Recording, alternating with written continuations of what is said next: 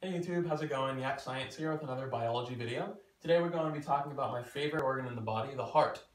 Specifically, we're going to be focusing on the pathway that blood takes as it goes through the heart.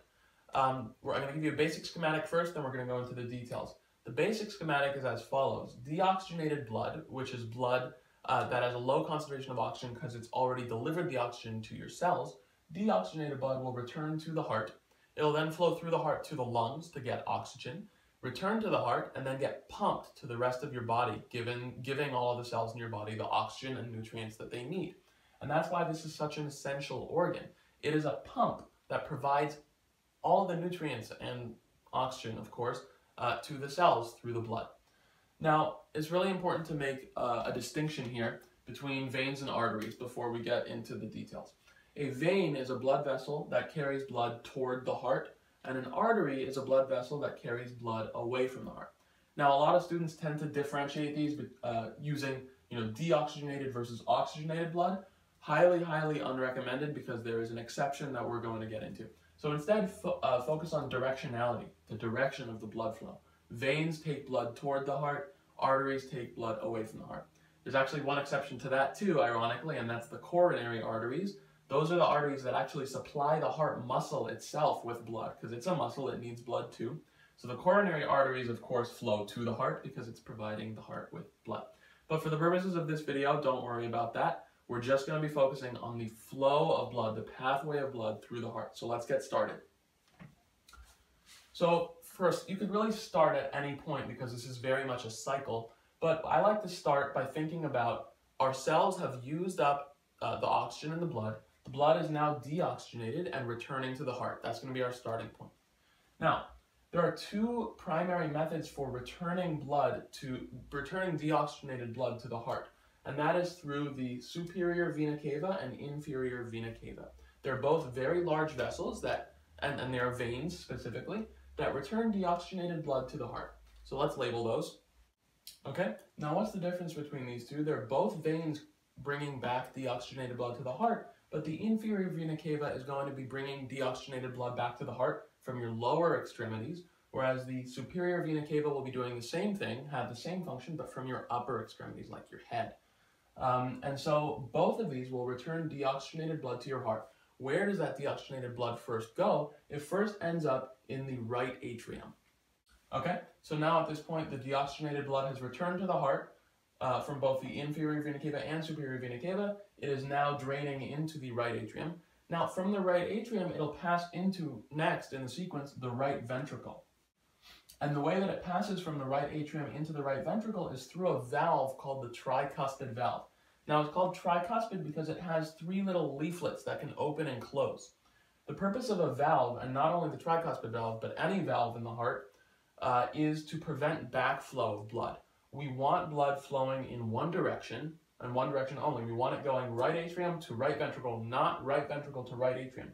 And so the presence of the tricuspid valve, the purpose of the tricuspid valve, is to prevent that backflow. It allows for unidirectional flow. Okay, so we call this valve the tricuspid valve. Let's label that. Okay, so tricuspid valve. So what's the next step? Now we have our blood in the right ventricle, still deoxygenated, right? Which is why I used blue, by the way. It's still very low concentration of oxygen. The next step, logically, is to get the blood to the lungs. But to get to the lungs, it must first pass through another valve called the pulmonary valve, and that's right here. Let's label that. Okay, so that's the pulmonary valve. And again, just like the tricuspid valve, its purpose is to prevent backflow. You don't want blood going from this pulmonary trunk back into the right ventricle. You want it to be unidirectional. So right ventricle through the pulmonary valve. It'll eventually go through this structure right here and end up at the lungs. Let's draw the lungs real quick. Okay, so I've drawn two lungs, one on the right, one on the left, and the blood, as it passes through the pulmonary valve, will go up this structure and split, right? Going one to this would be the patient's left lung and one to the right lung, okay? And so let's draw some arrows showing that. So it'll split just like that. Okay. So what happens next? Now the blood is actually going to enter these little capillaries and through diffusion receive oxygen from the alveoli in the lungs. Don't worry about that. I'm going to make a separate video on the respiratory system where we talk about that in detail. But just know that as it enters the lung, let me draw that right here. It'll enter the lung, pick up oxygen on both ends, okay? And then once the blood is now oxygenated, it will return to the heart. And specifically, where will it return? It will return to this chamber right here called the left atrium. Let's draw that. Okay, just for simplicity's sake and for keeping this neat, I'm just drawing one arrow going to the left atrium, but really blood from here and blood from here, from both lungs, will return to the left atrium. If I draw an arrow from that lung, it'll cut through the entire drawing and make everything messy, and we don't want that.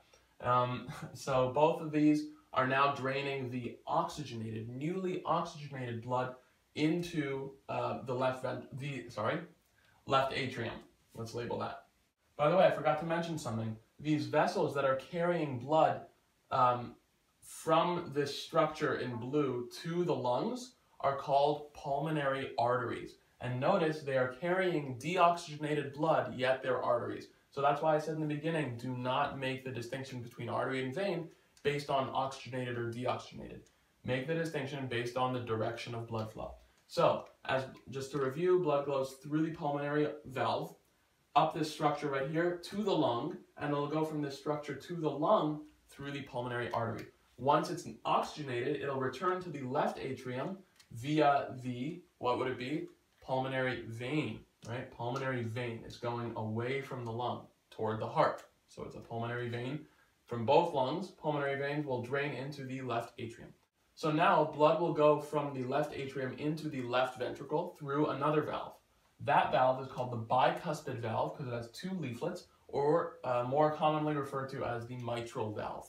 Okay? So left atrium through the mitral or bicuspid valve, and now the blood will drain into the left ventricle. Okay, now the blood's in the left ventricle. Now the blood has only one last thing to do. Now that we have our oxygenated blood ready to go, we want to send it off to the rest of the body. And the enormous vessel that carries out that task is called the aorta. So how do we get the blood from the left ventricle into the aorta? Of course, there's a valve. So this valve right here is called the aortic valve, and it'll separate the left ventricle from the aorta. And once again, prevent backflow. So let's label that real quick. Okay, and now once the blood is in the aorta, and has passed through the aortic valve into the aorta, blood can now be pumped to the rest of the body because the aorta is huge. Blood going to the upper extremities like your head can go through these vessels, whereas it'll arch downwards to the rest of your body. This is called the aortic arch. So it'll really reach every single cell in your body eventually. The aorta is that powerful. The heart is that powerful. Okay, let's just label this aorta. Okay, and so that's blood flow through the heart. I will review this one more time right now, but if you think you got it, you might as well stop watching now, but I'm going to review it one more time, okay? So, very quick review. Deoxygenated blood through the inferior and superior vena cava, drain in the right atrium to right ventricle through the tricuspid valve, right ventricle to the lungs through the pulmonary valve, right ventricle through the pulmonary valve into this structure, and then the blood flows to the lungs through the pulmonary arteries. Once oxygenated, the blood will return to the left atrium via the pulmonary veins, right, flowing away from the lungs to the heart. Left atrium to left ventricle through the mitral or bicuspid valve, and then finally left ventricle to the aorta through the aortic valve. So that's blood flow through the heart. I really hope that helped, and thanks for watching.